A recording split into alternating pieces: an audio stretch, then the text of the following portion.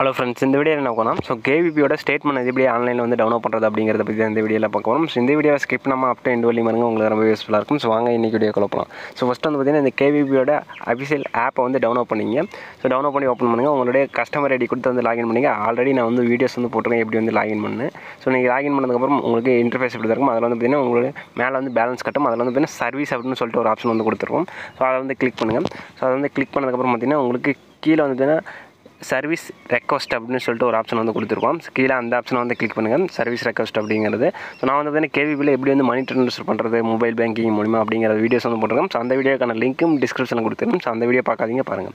So நீங்கள் service request கொடுத்தீங்கன்னா உங்களுக்கு இதுமாரி வரும். அதில் வந்து லாஸ்ட் அக்கௌண்ட் ஸ்டேட்மெண்ட் ரெக்வஸ்ட் அப்படின்னு சொல்லிட்டு ஒரு ஆப்ஷன் வந்து கொடுத்துருக்கோம். ஸோ அதை வந்து கிளிக் பண்ணுங்கள். ஸோ கிளிக் பண்ணதுக்கப்புறம் பார்த்தீங்கன்னா உங்களுடைய கேவிபி பேங்க்கில் லிங்க் பிடிச்சிற அந்த மொபைல் நம்பருக்கு உங்களுக்கு ஒன் டைம் பாஸ்வேர்டு வரும். ஸோ அந்த ஒன் டைம் பாஸ்வேர்டு வந்து நீங்கள் வந்து எடுத்து இதில் வந்து என்டர் பண்ண வேண்டியதாக இருக்கும்.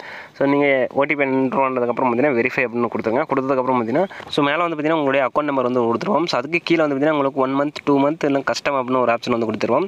உங்களுடைய அக்கௌண்ட் ஸ்டேட்மெண்ட் வந்து பார்த்தீங்கன்னா எத்தனை மாதத்துக்கு வேணும் அப்படிங்கிறத வந்து நீங்கள் வந்து செலக்ட் பண்ணிக்கலாம். 1 மந்த்னா 1 மந்த், 2 மந்த்னா 2 மந்த்.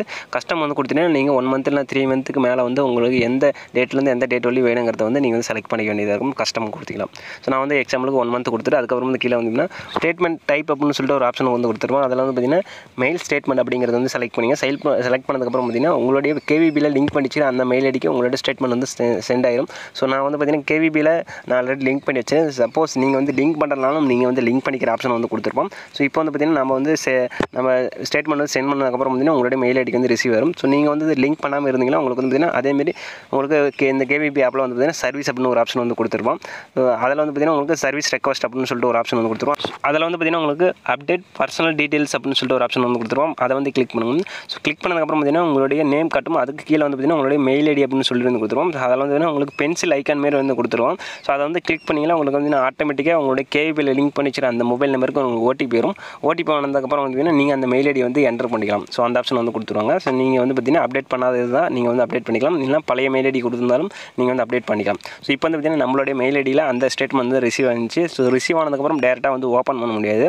ஸோ நீங்கள் வந்து பார்த்தீங்கன்னா அந்த ஸ்டேட்மெண்ட் ஓப்பன் பண்ணும்போது பார்த்தீங்கன்னா உங்களுக்கு பாஸ்வேர்டு வந்து கேட்கும். ஸோ இந்த பாஸ்வேர்டு வந்து பார்த்தீங்கன்னா ஸோ உங்களுடைய கேவிபியோட பாஸ்புக்கில் வந்து பார்த்தீங்கன்னா கஸ்டமர் ஐடின்னு சொல்லிட்டு ஒன்று கொடுத்துருப்பாங்க. ஸோ அக்கௌண்ட் நம்பருக்கு கீழே. ஸோ அதை வந்து பார்த்தீங்கன்னா நீங்கள் வந்து என்டர் பண்ணதுக்கப்புறம் நீங்கள் ஓகே கொடுத்து ஓப்பன் பண்ணிங்களா. ஸோ உங்களுக்கு வந்து பார்த்தீங்கன்னா உங்களோட ஸ்டேட்மெண்ட் வந்து ஓப்பன் ஆயிரும். ஸோ இந்த வீடியோ பிடிச்சா லைக் பண்ணுங்கள், ஷேர் பண்ணுங்கள், மறக்காம நம்ம சேனலுக்கு வந்து சப்ஸ்கிரைப் பண்ணுங்கள். இந்த வீடியோ பற்றின கமெண்ட் வந்து கமெண்ட் செக்ஷனில் கமெண்ட் பண்ணுங்கள். ஸோ தேங்க்யூ ஃபார் வாட்சிங்.